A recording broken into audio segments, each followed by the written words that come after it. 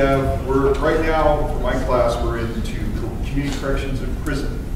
And we have a guest speaker today. He is the director of all prisons, the Department of Corrections for Colorado. Director Raemisch has been the director for the last 5.5 years, and he's going to talk to you about issues concerning corrections. I posted for you to benefit the audio lecture for the next 2 chapters that are available on campus. So next week we'll start with chapter 12. If any of you needs forms signed for your community corrections class, I'll be in the back, and after it's over, just come see me, and I'll be happy to sign your forms. Thank you for Raemisch. Good morning.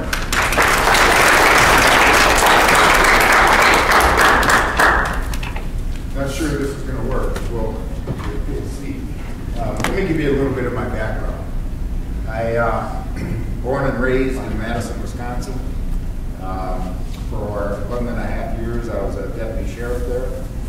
For the last 7.5 of those years, I was an undercover narcotics detective and also would investigate drug-related homicides.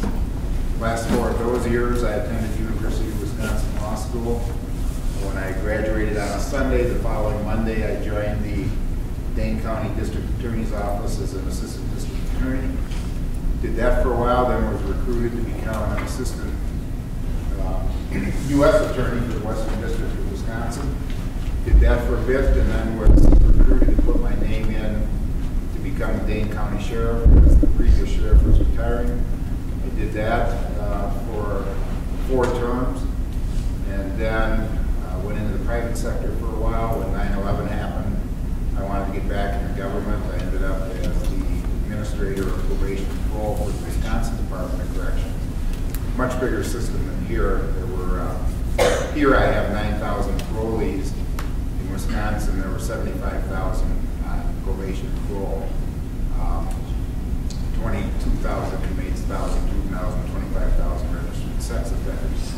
I was administrator for a while and then became second in command of the Department of Corrections. Did that for a couple of years, and then the governor appointed me as the head of corrections in the Wisconsin Department of Corrections. He was hired by Governor Hickenlooper to reform and to move Colorado Department of Corrections forward. And what he saw when he got there was the overuse of solitary confinement. Solitary confinement is, at least in Colorado, you would sit in a cell by yourself, about the size of a parking spot, 23 hours a day, Monday through Friday, and 48 hours on the weekends, and sometimes for over 20 years. At the time he started, there were 1,500 offenders in solitary confinement, which was about 7% of the population, which was nationally very high average.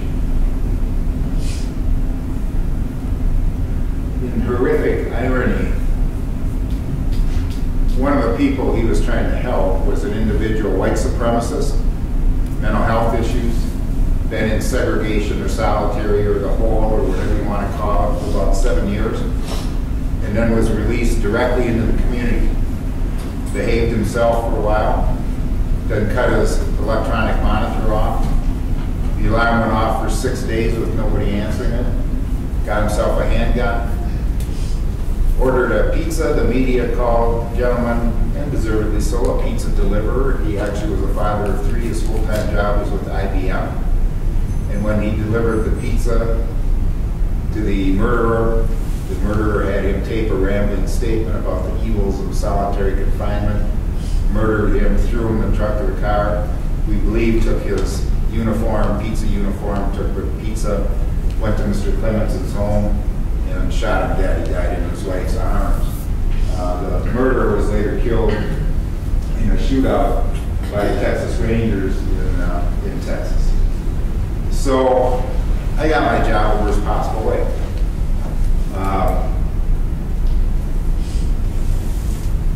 One of the things that I never understood and still don't understand to this day, or at least justify it, is how can an alarm go off for 6 days with no one answering it? And I might add, to finish the perfect storm of that horrible story, it was determined after Mr. Clements was murdered that a clerical courtroom error allowed the murderer to be let out 2 years ago. And so basically what the media was saying was that the department was so incompetent, they got their boss killed. Now, when I checked into how someone doesn't answer an alarm when it goes off for 6 days, there's no excuse for it. But once I found out what was happening, I understood it. False alarms were going off in the parole division 12 to 14,000 times per month. So talk about crying wolf. So, the department's without a leader. He was doing reforms. It would have been so easy for the governor and for politicians to say what he was doing was wrong. We're going to crack down. They're going to go back to the heavy use of solitary. We're going to end programming. We're going to lock them up and throw away the key. And that's not what happened. What the governor decided to do, to his speaking about his courage, was to continue those reforms and expand them as much as possible. And that's simply why I was hired, was to do those reforms and to continue. You know, managers, and I have led and managed organizations a good portion of my life. And from a management point of view, we always know get as much input as possible. Surround yourself with people that are a lot smarter than you are, and move forward getting a lot of input from everybody. But once in a while, you have to do that. And Henry Ford, there's a bit of debate whether that quote was attributed to him or not.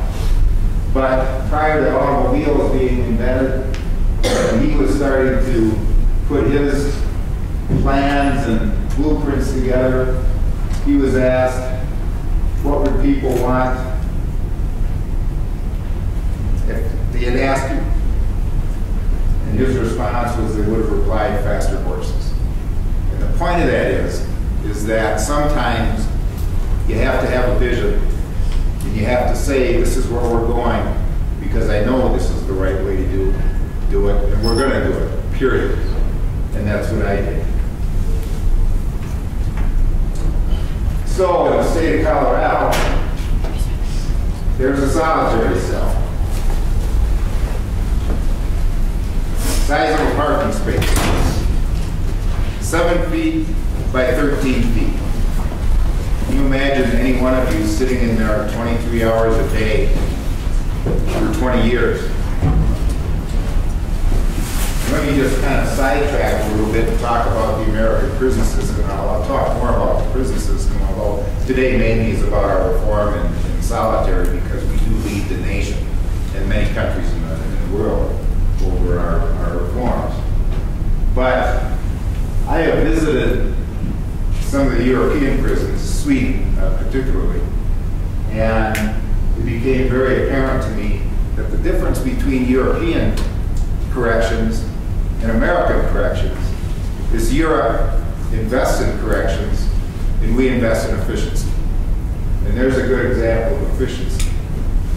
How many of you would sit in an apartment or your dorm room or your home and you would rent it or buy it if your toilet was attached to your sink? You better hope you and your roommate don't want to use both at the same time. Or how about every time you want to wash your hands, you got to lean over your toilet to do it? But better yet, if you want a true experience about the way we treat those that are sentenced to prison, tonight when you go home to make your dinner, make it, and then go sit next to your toilet and eat it. It's disgusting. If you are a correctional officer in Norway, and you're my Norway correctional officer's first day on the job, you are trained for 2 years before you work full-time in a Norwegian prison. I just addressed my recruit class of 140 yesterday, and I mentioned that to them, and then I told them, I hope you learn a lot in the 4 weeks that we have training. It's disgusting. So, you know, if I were to use the term outdoor recreation, I don't know what comes to your mind, but what comes to my mind in outdoor recreation in a prison setting is a big fence, maybe 2 fences, courtyard, basketball courts, weights, soccer field maybe. That's the Supermax Prison, Colorado State Penitentiary outdoor recreation. And when I arrived in Colorado, I was told that 2 years before I got there, that was declared unconstitutional. And what went through my mind was, why the heck do I have to fix everything? Now think of that. There was one gentleman that I talked to that had been in solitary for 15 years. If he wasn't standing now 23 hours, remember, you get 1 hour out a day in that cell. One chin-up bar in a parking space with those slats in the wall. So if he wasn't standing in the exact right spot at the exact right time, the sun never touched his skin. And I can tell you I'm over-exaggerating when I say that his skin was translucent, but it was the oddest color that I had ever seen in my life.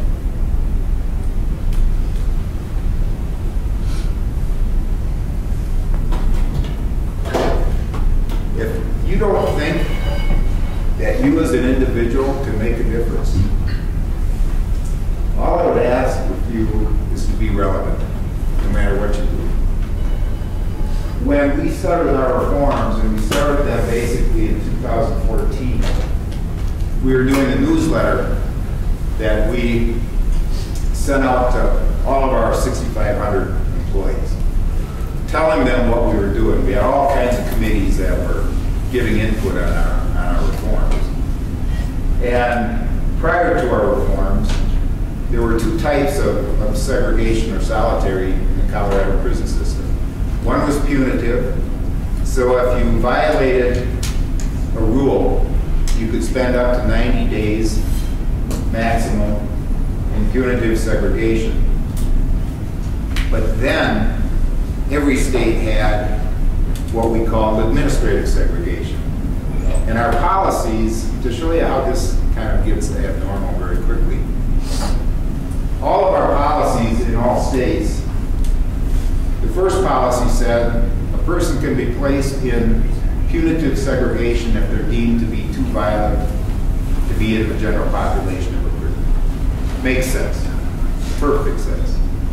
But then we had a caveat policy that said, and or anyone who's deemed to be too disruptive to the efficient running of an institution.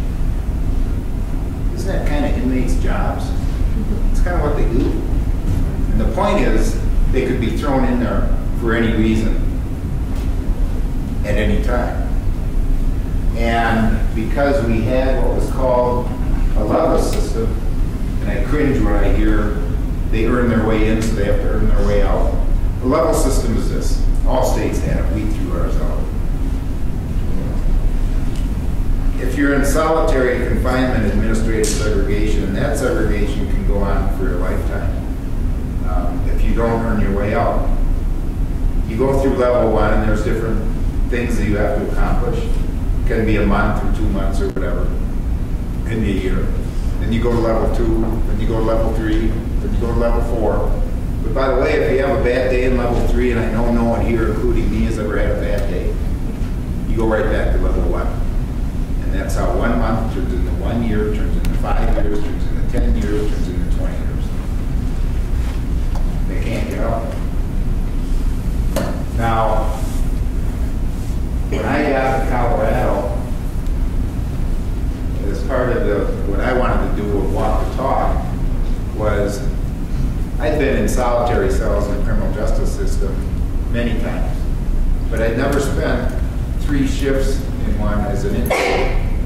And so in our Supermax prison, I went in, called an RFP, which is removed from the population, and was taken in chains, handcuffs, leg chains, belly chains, just like a person would be, put into a solitary cell under RFP status, which is called, means removed from population, which meant I went in there with nothing except some sheets of paper with some regulations on them and an institutional pen, which is about like that, kind of like holding a piece of licorice supposedly so you can't harm yourself with it. You can. And was going to do a story on it for our newsletter. So I went in, did the 3 shifts, came out, wrote my notes up, told a policy advisor from the governor's office, I said, take a look at this. This might have a few more legs than just a newsletter. And he read it, he got a hold of me, he said, oh yeah. And he said, where do you think it should go? And I said, well, the New York Times has been covering the overuse of solitary confinement for a couple of years, but it hasn't been going anywhere. And I said, let's see if they want it. Oh, they wanted it. And I knew the day it was going to come out, but what I didn't realize was that no one in my position had ever done that.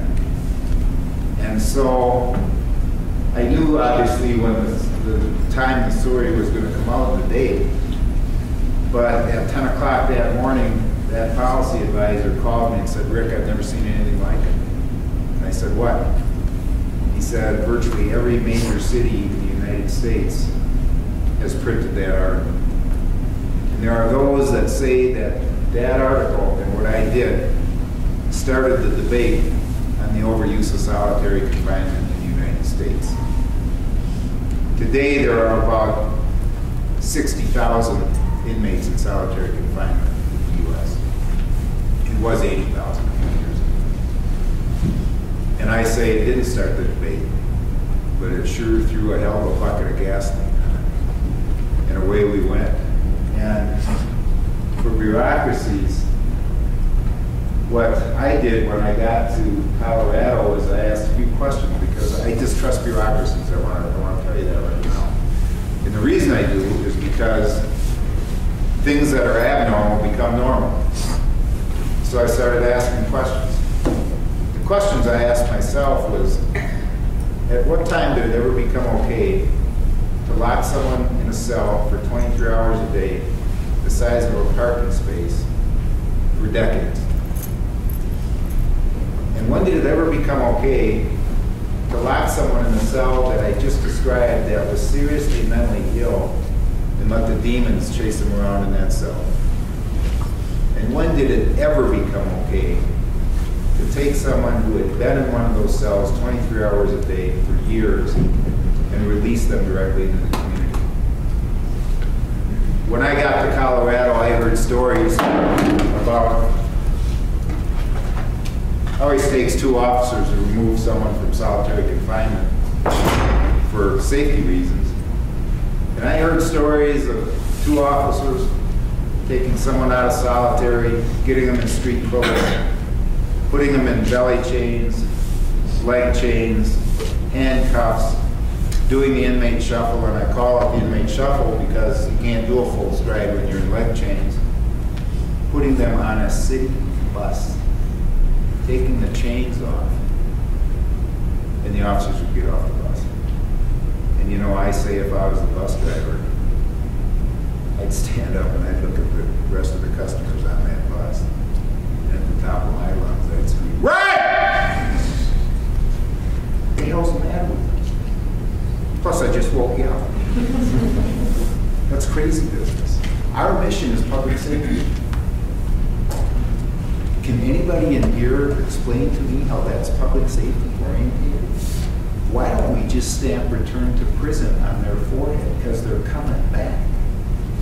You know, the data now is so overwhelming that putting someone in a cell like that for even a short period of time damages them. So our mission of public safety, we were putting people back in the community worse than they were coming in. And 96% of the prisoners under our custody and care return back to the community. 96%. So how do you want them to come back? Prepared or aimed? Neuroscientists that I've spoken with have said the brain begins to almost misfire immediately when you're in involuntary solitude. And I've been, as a result of our work, I've been on international and international panels all over the U.S. and many countries. And so I sit and hear and listen and work with these experts. These neuroscientists asked me to be on an advisory council because they were going to be doing a study on long-term involuntary isolation. And I said yes, and then they explained to me that they couldn't use humans. It's against their licensing to evaluate and test humans that are in custody. So they were going to use rats. And then they started to explain how the rat brain is somehow similar to the human brain, and I automatically cut that off because I wasn't going to believe that for a minute, but that's what they believe.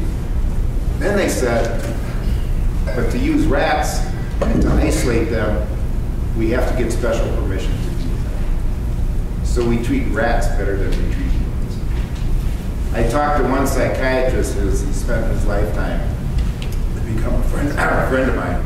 Spent his lifetime evaluating, studying, and fighting against long-term segregation. And in Pelican Bay in California, and I don't know if you know anything about Pelican Bay, but it's a supermax prison that if you are identified as a gang member, you do all of your time, at least up until a few years ago, in solitary. So if you had a 40-year sentence, you did 40 years in solitary. And some of those cells at Pelican Bay have no windows in them, and they're double-doored. So a decade or so ago, he went out and evaluated and interviewed some of them. And then a couple years ago, he went and did the same thing. And he said that he has found their degree of loneliness in only one other group of people. And of course, I asked why, or who, and he said, terminally ill cancer patients. And that's what we're doing to human beings. So we developed the philosophy, just open the door. We control it.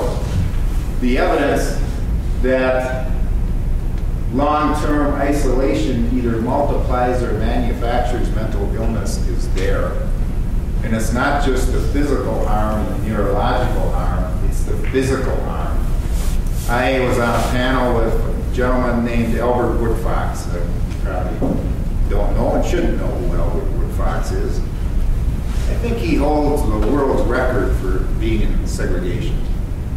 47 years in Angola, in Louisiana. And he was saying that, he's out of prison now, he was saying that anywhere and any time he's in open space, he gets lost because he can't focus with long-term vision. And how could you if you're sitting in a parking space for 47 years? Your eyes don't work anymore. And can you imagine someone my age, the muscle deterioration that I would experience being in a cell like that? It's horrible. So it's not just mental, it's physical, it's neurological, and we have all that data now, and it's overwhelming, yet many states still use long-term solitary confinement. Many states still release directly into the community. Many states still put the mentally ill in solitary confinement because they're so disruptive. We have 2 facilities that are dedicated, prisons, dedicated to those that have mental health issues. And if you want to know what the Colorado makeup of our inmate population is, we're the largest mental health institution in the state of Colorado. Over 30% of those sent to us have mental health issues. Over 10% are seriously mentally ill. We run the largest drug and alcohol treatment center in Colorado. Over 77% of the offenders sent to us are addicted to drugs, alcohol, or both. Most enter with an education level between the 5th and the 7th grade. That's the makeup of the Colorado prison population. Colorado State Penitentiaries. You know, people that haven't been in prisons, when they talk to me, they go, I want to see a supermax. A supermax prison is built to hold people 23 hours a day, period. So in a supermax, that's pretty much what you see. Nothing. you see anything, it's that, the inmate shuffle. Now, you may not see much, but you hear things.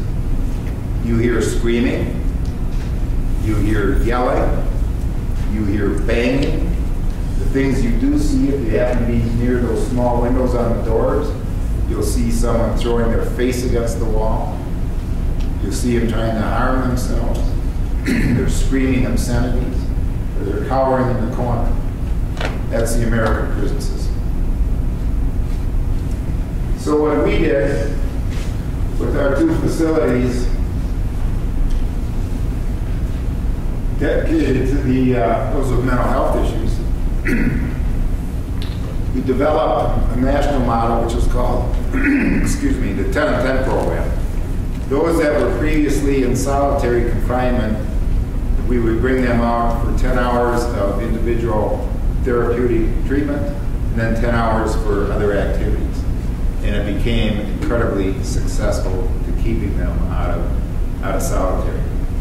Now, when I talk about my distrust of bureaucracies, when I talk about 2 facilities that were dedicated to those with mental health issues, very progressive, but not progressive enough that they stopped having solitary cells in mental health prisons, because they were there. And the seriously mentally ill, because they were so disruptive, were kept there for years. And clinicians, mental health professionals, to show you how things go awry. And I was out at one of those facilities when I first got here, and I walked by one of those cells. There was a gentleman, obviously seriously mentally ill, smearing feces all over the wall of his cell. And I said, "Do you do that every day?" "Yeah." "All day?" "Pretty much." "Does he do it when you let him out of the cell?" "No." "Huh. Let him out." So I banned solitary at those facilities. A really good sergeant emailed my deputy and said, "You're going to get someone killed." 6 months later, I had a professor from Stanford who was doing some criminal justice reform writing for a book, wanted to see what we were doing. And that same sergeant was there. And unsolicited, the professor said, "So, with these reforms, have incidences dropped?" And the sergeant kind of smiled and said, "Yeah." "How much?" 80%. So, what you see if you look closely is the gentleman undergoing therapy at the table, but you can see that they are restrained to the table because they're violent. And the other philosophy we adopted was you can restrain, but you don't have to isolate. And the sole purpose of having them get this program in therapy is to get those restraints off of them and then get them back in the general population. And again, there was no, when I talked about our reforms, you mentioned that not only was there no map, there was no road because nobody had done what we were doing in the state of Colorado. That takes courage, and it takes great staff, and it takes risk. And we did that because we thought that's the path we had to go on to get back to our mission of public safety. And being in Colorado now, if I was in Wisconsin, I'd have to say something about cows. It's different, okay? It's Colorado, so I get to talk about horses. You know, and you've all heard the adage, you can lead a horse to water, but you can't make him drink it. Yeah. Bull. That's not my philosophy. My philosophy is you take that horse, you pick him up and you throw him in the pond, and they're going to get some water just trying to get the hell out of the pond. And that has been the basis of our programming. It's forced programming, and it's working. And we're doing it in different areas, and that's working too. And to show you some of the other things that we're doing, in one facility where we had a fairly large number of assaults, we took all the bad apples and put them in one unit. Assaults dropped by 26%. Group therapy, cognitive, anti-anger, dialectic, individual therapy. I mentioned that gentleman that had been in for 15 years. That's not him, but we had about 250 that refused to come out of solitary confinement when we opened the door. And we thought it would be way too ironic to go in and physically remove people we had probably physically put in there to begin with. And they were so, I'll use the term dehumanized. I don't know if that's a word or not. Sounds good. They wouldn't come out. So we used 3 different ways to try and get them out. One was using our mental health experts. We used what we call at-the-door therapy, which is the absolute worst kind of therapy you can give in a prison, because the last thing an offender with a mental health issue wants is having a therapist stand at the cell door, talking to him with an inmate in a cell next door listening, so that he can give him crap about him having a mental health issue. But it's the only way we could do it at that time. It was the only thing we could do. The other thing we did, we called incentives. I called it bribes. We would offer them things to come out. Extra privileges, canteen items, more phone use, visitation.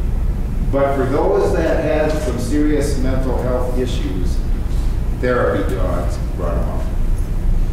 That gentleman in that 15 years I had talked about, the dog brought him out, as I had mentioned earlier, and I asked him why. He said it was the only constant thing I had in my life when I was a child. So they all have their stories, no matter what they've done. Some of them terrible, terrible things.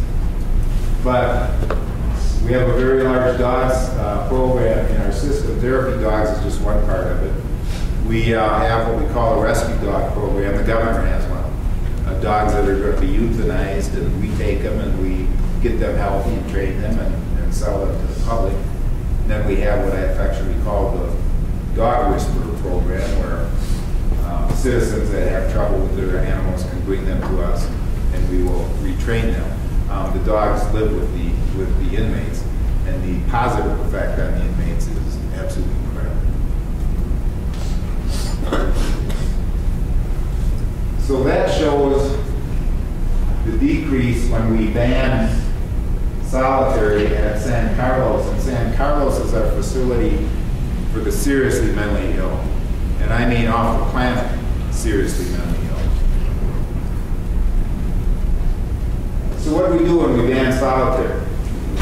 Well, we took solitary rooms at those mental health institutions and we turned them into what we call de-escalation rooms, and the cost to do that was about zero.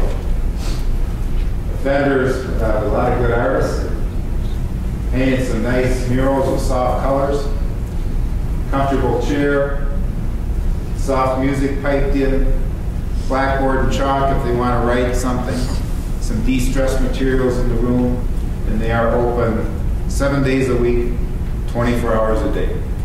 And I know of at least one inmate that goes into those rooms every day, 5 to 7 times a day. And that's 5 to 7 times a day. He's not jumping on staff or other inmates. It's been tremendously successful. In fact, so successful that we have put them in our prisons. So, you saw the Supermax. That's the same Supermax. We repurposed it. The longest amount of time that you can spend in solitary confinement in Colorado, the state prison system today, is 15 days, period. So we repurposed this into it's a high security facility. But there's nobody killing anybody in there. They're quiet, they're behaving, They're interacting with staff, and the majority of them have not been involved in any additional disciplinary infractions. The results are miraculous.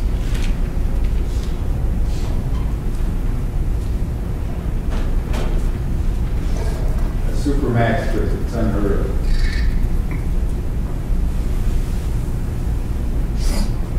So, as a result of our reforms, we have a vacant supermax prison.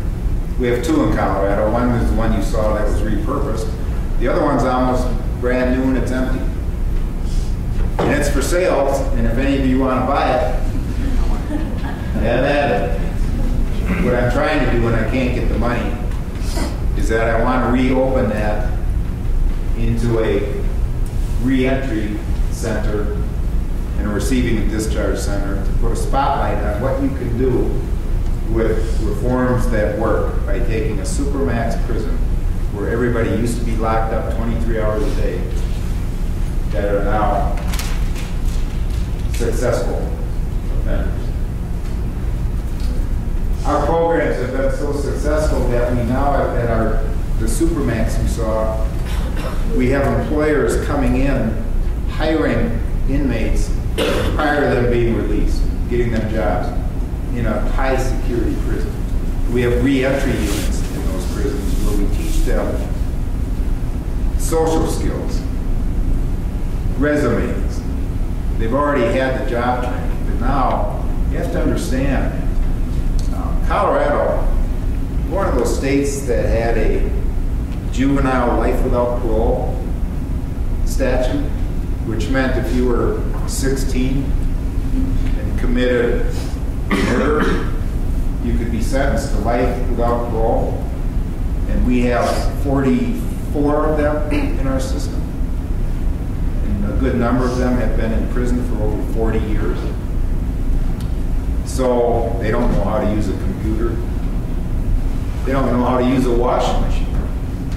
And so one of the things we're doing with that is virtual reality. Is the technology is so wonderful now that with virtual reality we can actually, put the goggles on and they can go through and do their wash, go grocery shopping, open a bank account, go through a job interview. It's amazing.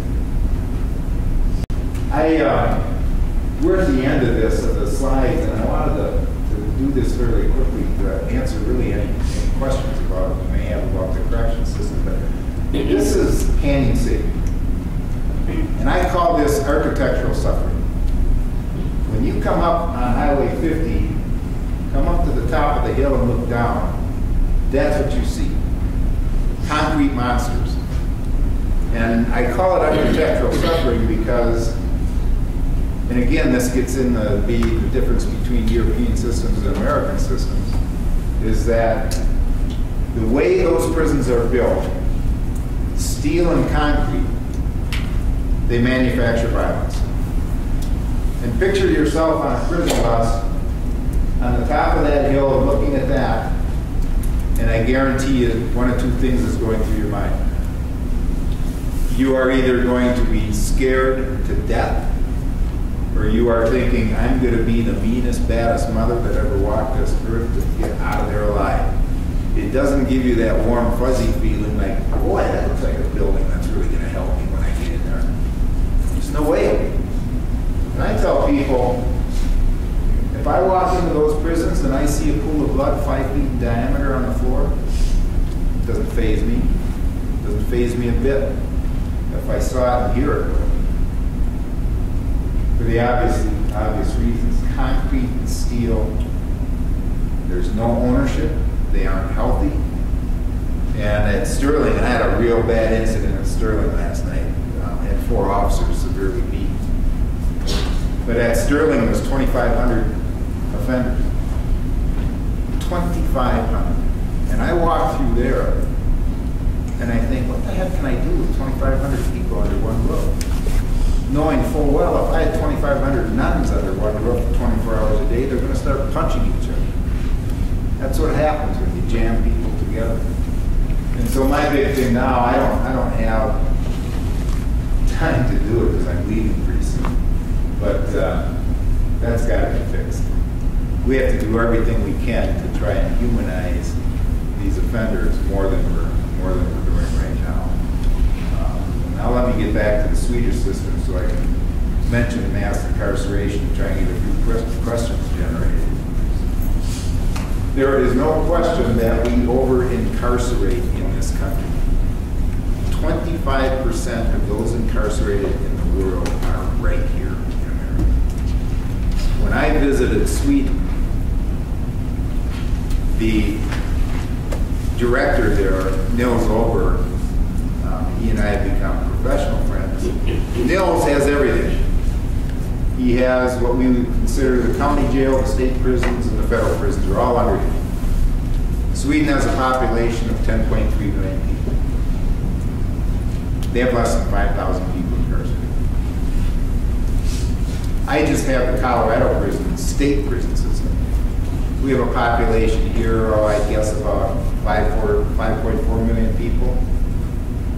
Depending on the way you count our numbers, I have between 18 and 20,000 inmates in the state system. And I tell people I met a lot of nice Swedes over there, but they weren't nicer than Colorado.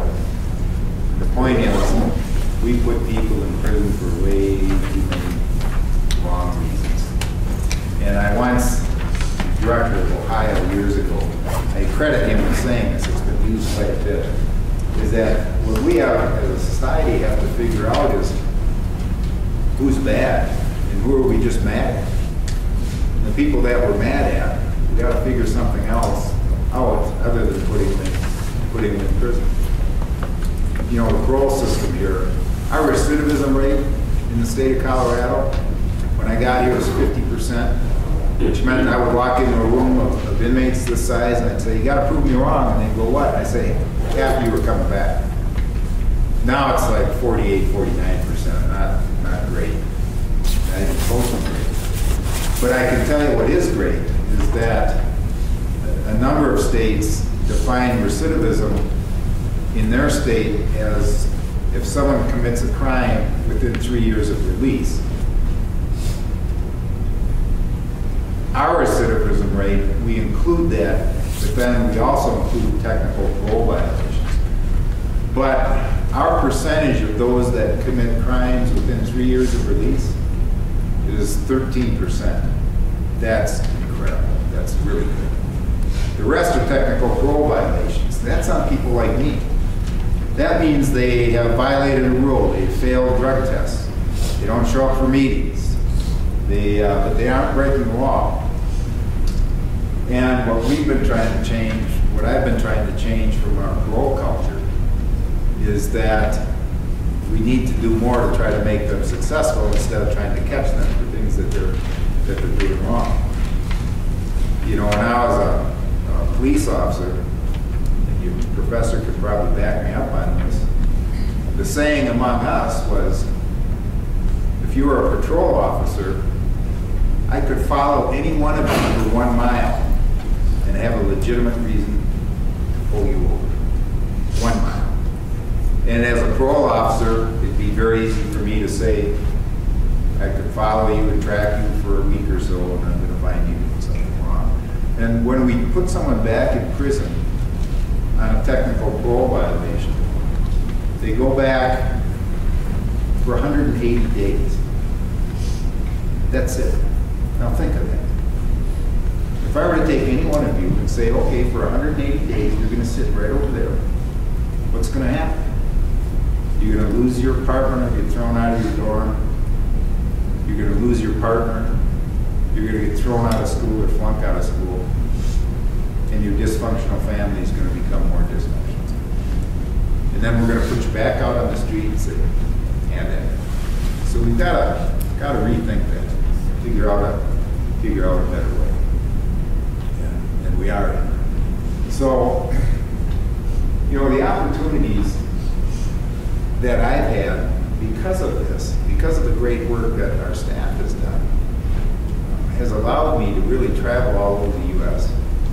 I've been before the UN in both Cape Town, Africa, and Vienna, Austria. I've been to Poland, Australia, just got back from Canada. And all these opportunities because we're changing the criminal justice system in the area of correction in Colorado, in the nation, in many countries in the world are being forced to follow because it's working. And it's a tool, the use of solitary, that should be taken out of the toolbox. You know, the whole thing started at Eastern Penitentiary, out east, by the Quakers in the 1800s.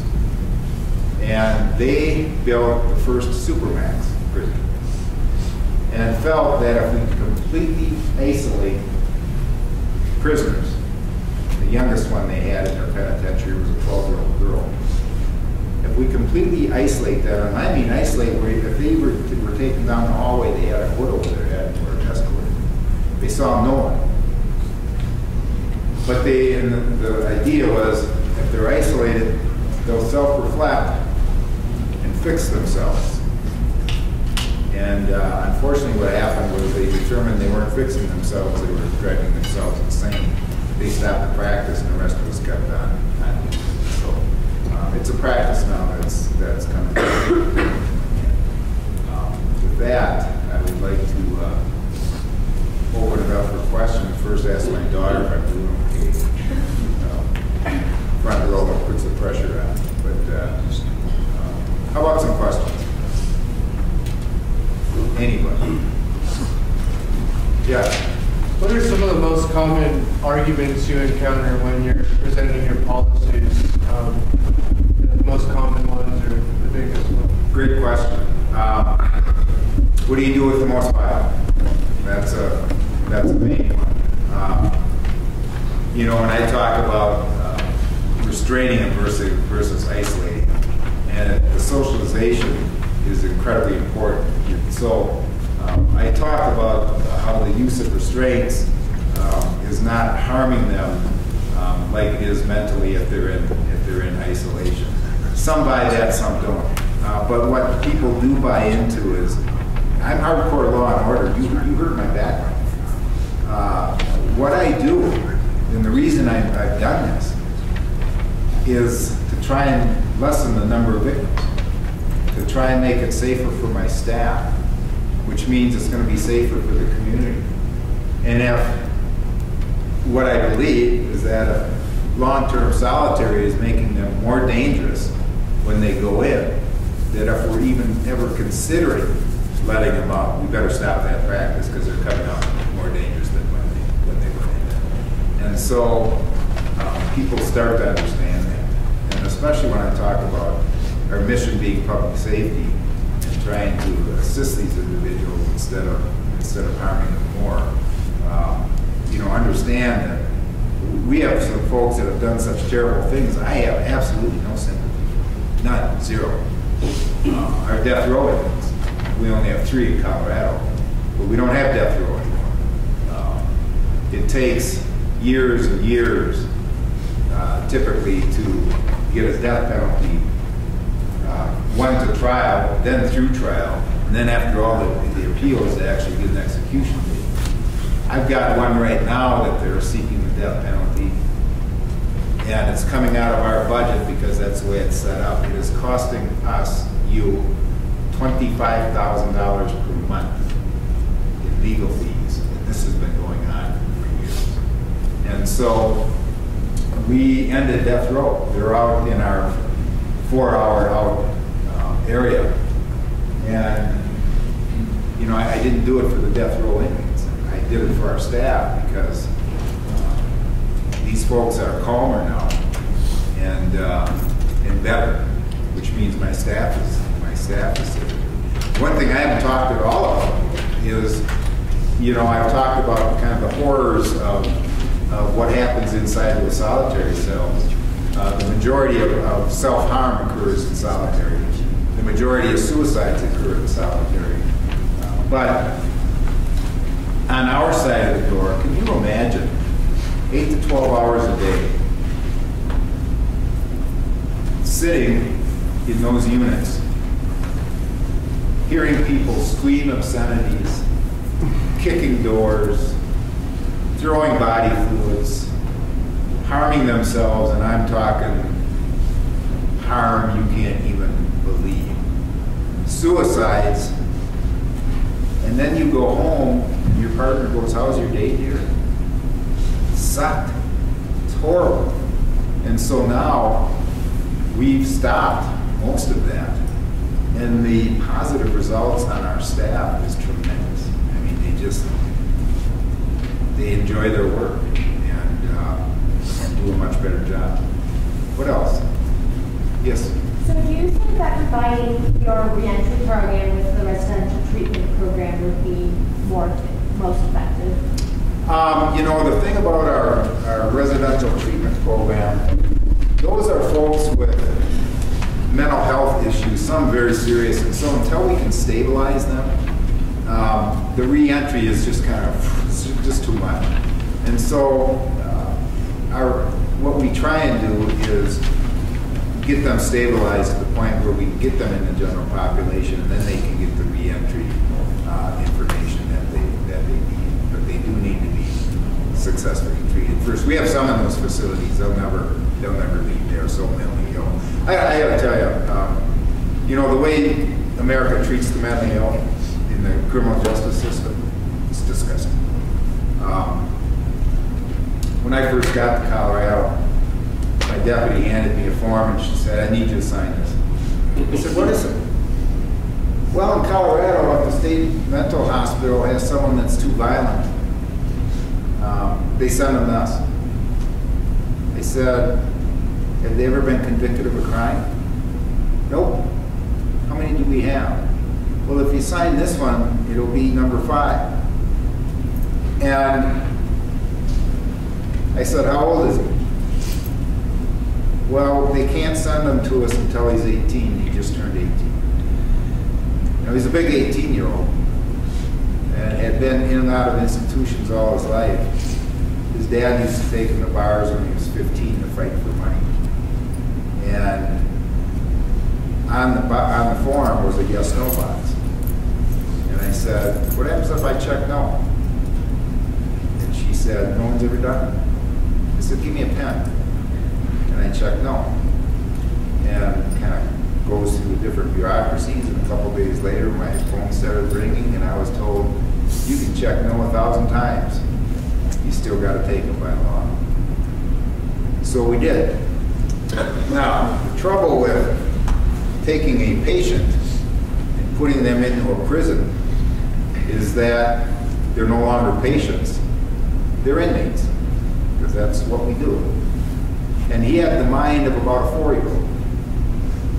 4-year-olds don't follow directions very well. So he ended up in solitary. And then because he wasn't following directions in solitary and following the discipline stair-stepping, he was being gassed 2 to 3 times a day to get him to behave, which he couldn't. So what I was able to do was, working with the governor's office, the ACLU, and some legislators, we were finally able to ban that practice by law. We were one of 5 states. There's still some states that have that law. And you know what? Those 5 are doing just well, just fine in the state mental hospital. And those are the types of things you have to watch out for in bureaucracies. You know, I had that same professor, we were watching a therapy group at the seriously mentally ill prison. And I'm looking at these guys and they're off the planet. I mean, and I'm thinking to myself, how can they possibly be in prison? Knowing they have done some horrific things. And I'm thinking that silently. And the professor said, "You know, they're probably safer here than in the community." And I said, "Well, you're right. That's a sad statement for America to be made." What else? Yes? So you mentioned that you had the people who were children when they came in and Yeah. got life without parole, and you're now, training through virtual reality to how to, like interact with society. Are they being trained so they can be let out even though they were sentenced to life? Yeah, here's what's happening with that. It's a little bit complex, but the U.S. Supreme Court said unconstitutional. you have to at least give them the opportunity to be eligible for parole.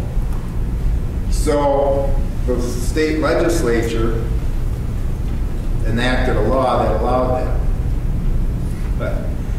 And what they passed into statute was, first you have to have served 40 years. And then you have to go through a program that's dictated by corrections. And if you're successful in that, then you can be eligible to go before the parole board. The first case that came up, the state district court said, or circuit court said, no, unconstitutional, not doing it. So then I had to go back through the whole process, and now it's back to where it was originally overturned. So, and the answer to your question is we don't have any that have been out yet. You know, it gets into the, and I don't know how you think about it, how much time's enough time? Or how much time isn't enough time? In Norway, the longest period of time you could spend in prison, except for some extremely exigent circumstances, is 20 years. You know, I've talked to a number of these 16, 17-year-old gentlemen that are now in their 50s. I mean, we all know they aren't the same person that committed that crime. They just aren't. I feel very comfortable around them. I know a good number of them could be let out today and be very productive citizens. We use them a lot as mentors in our system. What else? Yes. Yeah. How do you trust someone? How do you find that you can trust them? Well, if I totally trusted inmates, I wouldn't have those two gentlemen standing in the back of the room there. Unlike your grades, they get an A or an F every day. If I'm alive at the end of the day, they get an A. And you know what the F is? I get a death threat every 3 months. That's average for 5.5 years. Trust? I tend to be one that I'll trust until they show me that I shouldn't. I mean, I don't, you know, in this business, if you don't believe people can change, you're really in the wrong business. So we've got offenders that are remarkable. I mean, we have a program called Defy, and it's not our program. It's a group that works in other states, and they come in and they say, you know, you've got a lot of entrepreneurs in your system, and we do. It's just they were running the wrong business. And, you know, whether it be drugs, stolen property, or whatever. But what they do is they come in and they have a fairly large group of offenders. I think the last class was about 70. And a lot of business folks in the communities volunteer as part of this, and they come in, and it's a lengthy program, I think 9 months, teaching them business skills. And then at the end, they set up these grants where they, some can get a $25,000 grant to get a business going. Well, they came in, and when they first gave the presentation, I was present with the governor, and they gave the presentation, and I had heard him give it before, so this was the second round for me, and I was kind of so when they were done, the governor goes, well, I kind of like it. Rick, what do you think? Well, I'm not stupid. I said, well, governor, but yeah, you know, if you like it, I like it. So we did it. And I said, but if you're going to do it at our maximum security prison. It's one of the prisons you pick. And let's see if you can walk the talk. And they did, and the results were amazing. Watching these previous violent, high-risk offenders buying into this program and really doing well is amazing. So, you know, a lot of them,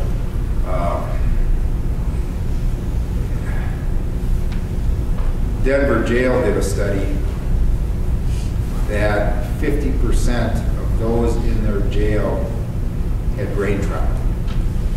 You know, we need to start looking at this for the criminal justice people. I gotta tell you, when I'm walking belong in the arena of the criminal justice world and someone says we need to think outside the box, I almost start to gag.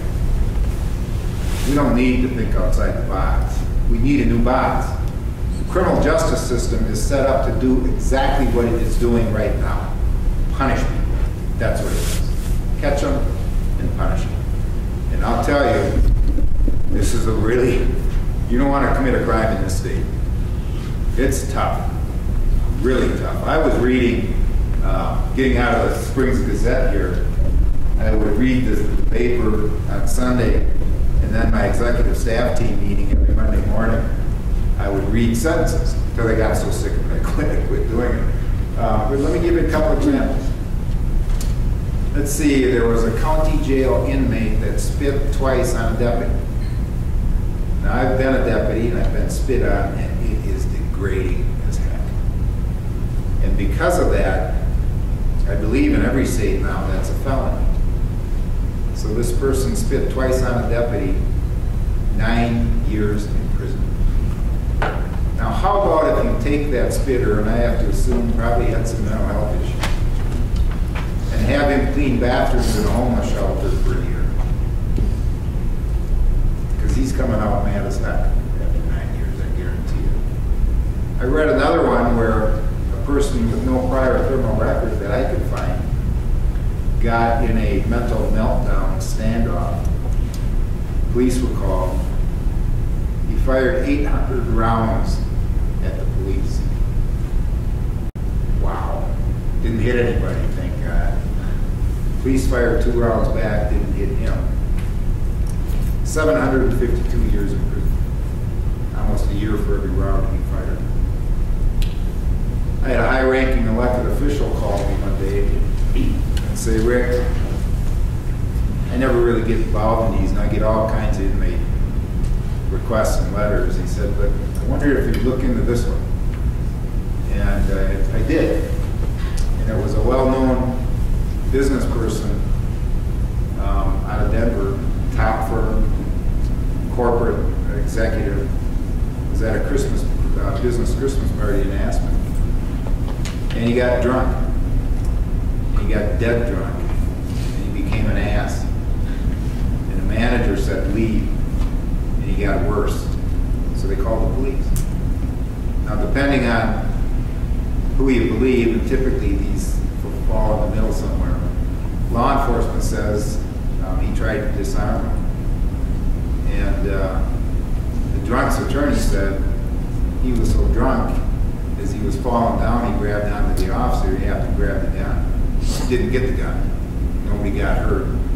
The company wanted him back. 10 years in prison.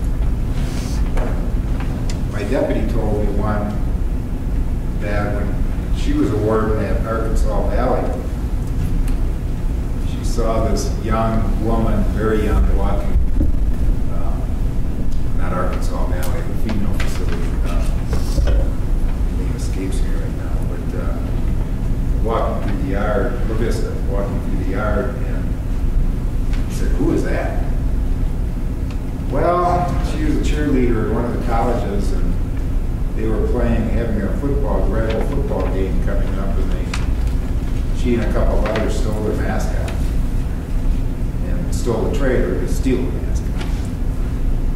Mascot was recovered, trailer was recovered.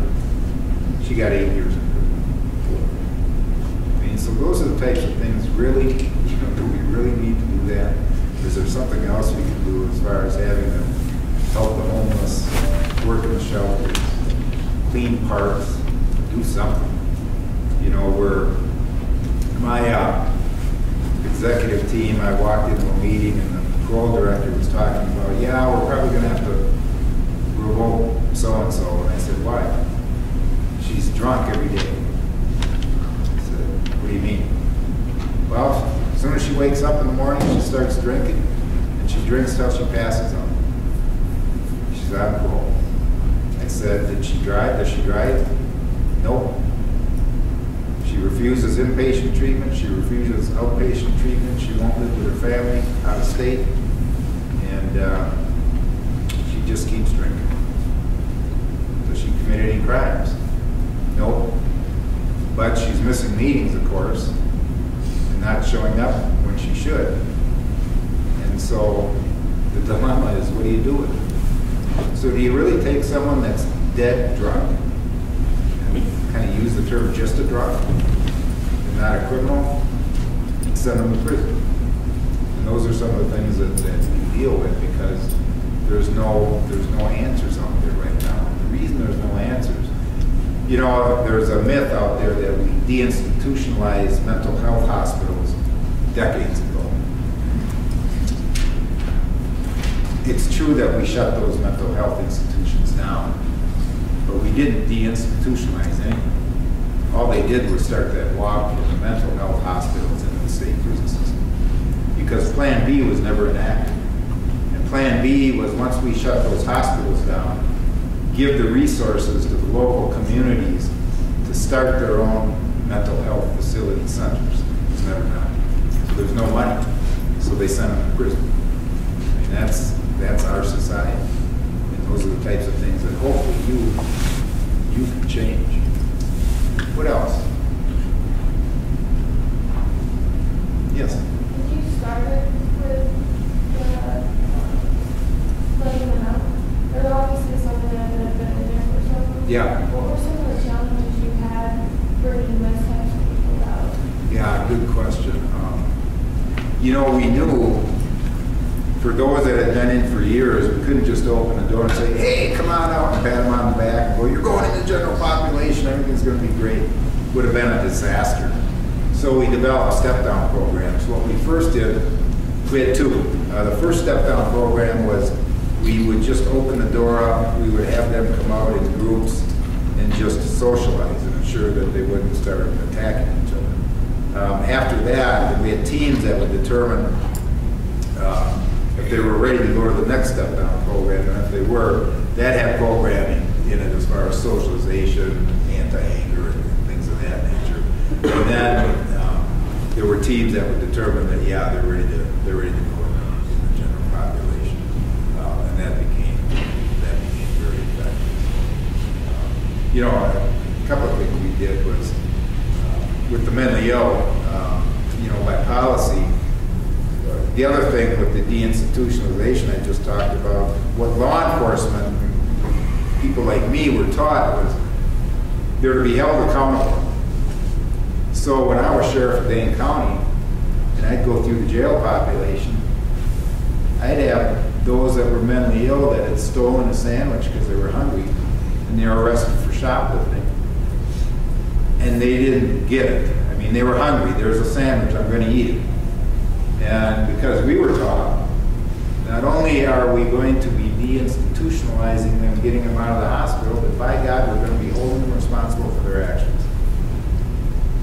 How do you hold someone responsible for their actions if they don't know what they've done wrong? And so at least within our prison system, if we have someone that is involved in a disciplinary violation, and we have a team of clinicians and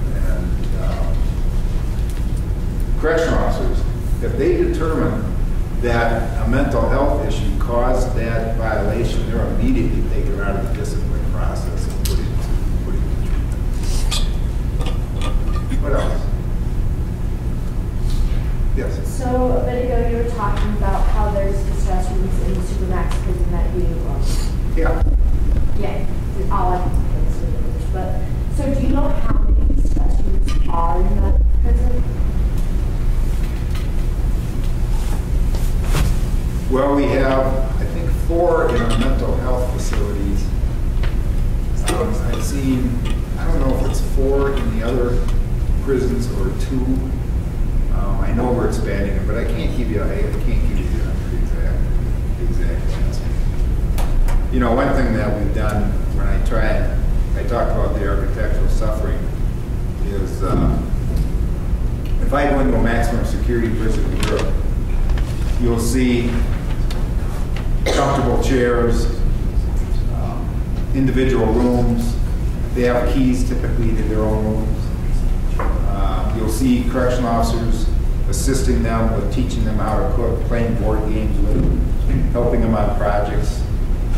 Here in America, our people would be fired if we did that. because of the socialization.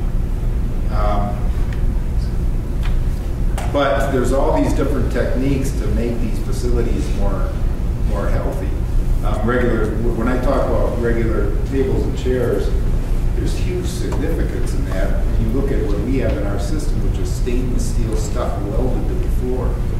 You'll see artwork on the walls of European prisons. You don't see that in our prisons. Even the way the staff are treated. I go into a break room in the Swedish prison system. Large screen TV, fully stocked kitchen, comfortable chairs. And I tell people, yeah, we have break rooms in our American prisons. We just have a different name for them. They're called control rooms, and you see a liter of Coke and a bag of Doritos sitting in them. You know, they're working offices. And if I were to try and build a room like they have, the legislators in this state would run me out of town on a rail, screaming that I'm wasting taxpayers' money. Stop me if I told you this, but when Nils Oberg from Sweden was over here, he said, and this gets back into the corrections and efficiency I talked about. He goes, you know, Rick, do you mind if I send some of my union officials over here? And I said, no, why? He goes, well, we don't have hardly any assaults in the don't. He said, but we had a fairly serious one a couple of months ago, and the union is demanding 2-to-1 step. Now that doesn't mean much to you here, but I can tell you that if you were to go to one of my prisons, Arkansas Valley, and you were to go into a dining hall, you would see probably over 200 inmates being fed with 2 correctional officers in there. Now who do you think the mentors are in that group? Inmates on inmates. Who do you think the mentors are in Sweden when it's one-on-one staff? It's the staff. And the results are tremendous.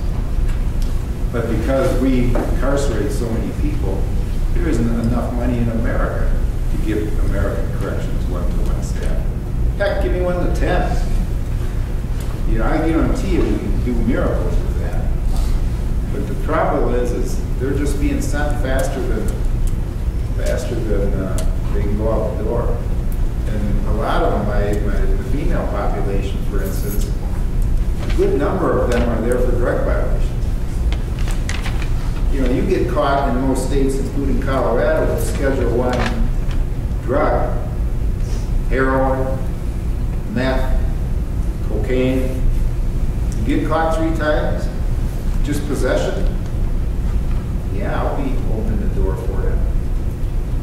So we're sending drug addicts to prison. Is that really the right place to be put? And then I also say that 99% in my mind of the reason women are sent to us is because of men. Because of the emotional abuse, the lack of self-esteem, physical abuse. You're going to get in that car and you're going to drive me right over here, and by the way, once I get over there, I'm going to kill someone. Then she's going to prison because of accessory for life. That's our system. So now that I've kind of just completely bummed you out about everything, the fact of the matter is, this is an exciting time to be in the criminal justice system because a lot of great things are happening right now, particularly in corrections. It's the most progressive bunch of people I've seen trying to internally solve the problem that there aren't a lot of people helping us to solve, so we're doing it ourselves. Lots of new programming, lots of new ideas. You know, out of Michigan, Heidi Washington there has taken a few units in her prison and turned them into what she calls vocational villages. Those vocational villages, they take offenders, put them in those units, they teach them job skills, they stay in that unit, they work together, they live together, they get jobs, and you know, the assault rates in those types of units are just going to. So there's a lot of great stuff. I just got notice the other day that Colorado Department of Corrections is number 6th in the nation for GED graduations. That's incredible. That's just, the staff is great that does that. Absolutely.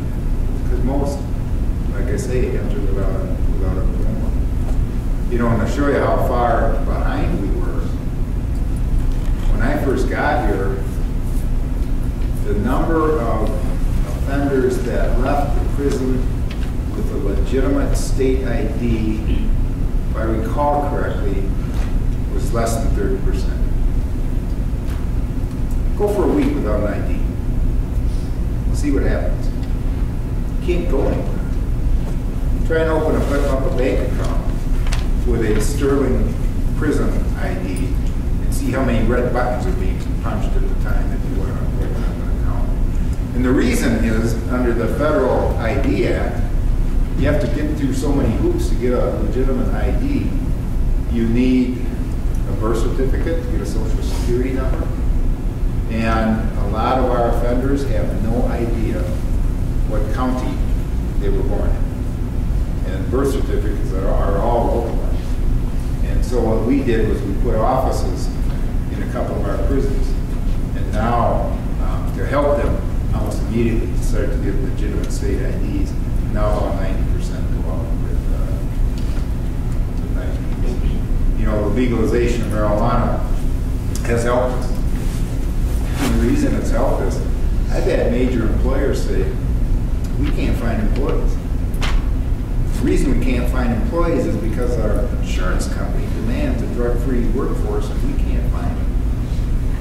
And my response is, hire our parolees, because not only are they drug-free, we test them for you for nothing. And so we're doing very well in the job market. Anything else? Yeah. I have a lot of questions. So a while ago you were talking about how there's different rates of men and women in prison, but do you know the different rates of men and women in solitary confinement? Yeah, I do, because we have no women in solitary confinement. We banned that, and because women are so much different than men. You know, we're rewriting our policies now to be gender specific, and you know, research shows women are much more social than men. A lot of our women have children, and so if you cut off that contact via phone or whatever, now you've got kind of another victim on your hands, because the child can't talk to the mother. Certainly for those that states that put pregnant women into solitary, the harm there is shocking. So what we do have, if a woman is involved in a violent incident, and we find we need a cool-off period, we will put them in an individual cell, a solitary type cell. They'll get things in there with them, but the max is 72 hours, and if there's any reason that they want to keep her in there longer, they need the direct permission from my deputy executive director. So we made a lot of strides in that area. But what I tried to do is I wanted to have a mother-infant unit and have those that come in pregnant keep the baby for 2 years. And the average length of stay for our female offenders, and that's the lifers and those in there for a short period of time, is about 2.5 years. So I naively thought that female inmates coming in pregnant, the majority of them gave them up for adoption. When we did a little research and took a look at our numbers, we found that most of them gave them to their family members. Well, when I ran the Wisconsin system, I was in a female facility, and at that time there was a grandmother, a mother, and a daughter all doing time for different crimes.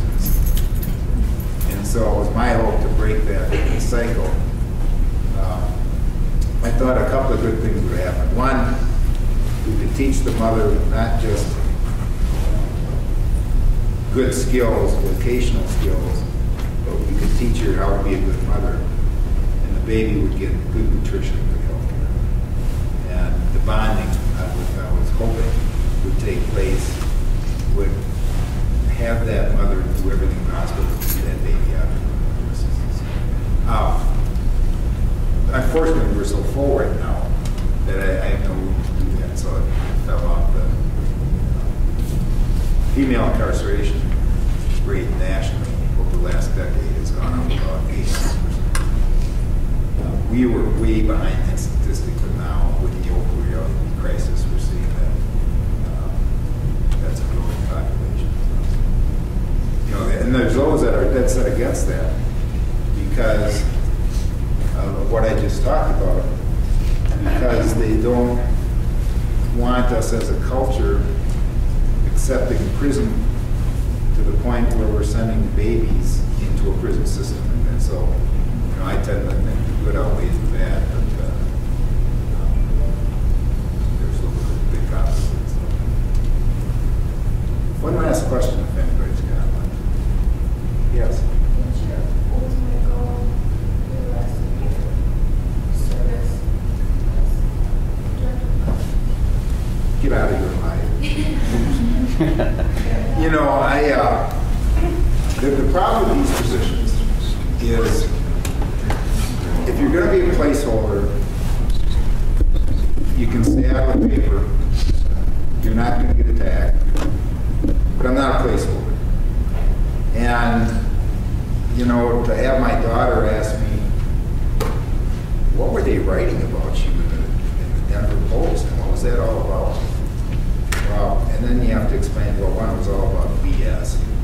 But that's what happens when you're in this position. So I say that because what I was hoping these last couple of months is to run around the state and thank the employees. You know, we have 20 prisons throughout Colorado and parole offices, and thank those that have done a fantastic job. Because every day it seems like my best plans, no matter what I want to do, someone throws a hand grenade in my office every day, and I got to deal with it. That I'm kind of stuck close to home right now. But you know, I'm still nationally spreading the word on our reforms. I want to keep that going. I don't want that to stop. I just think it's too important. I'm trying to get my executive team, even if they no longer are an executive team when the new governor starts, because we're all appointed, we work at the whim of the governor, is to try and get them to really start focusing on that architectural suffering issue. You know, what you don't know is that people in my position, our professional lifespan, if you ever want to do what I'm doing for a living, our professional lifespan is 2.5 years. Then we get fired. And we get fired because there's bad people that do bad things, and somebody's got to be held accountable for it, and that would be me. And but I've been here 5.5 years now, so I figure I'm on bonus time. I can do anything I want. So anyway, just to finish out a few projects, the more we can humanize these prisons, I think the better off as a society we are, and I will also always be a loud voice against mass incarceration.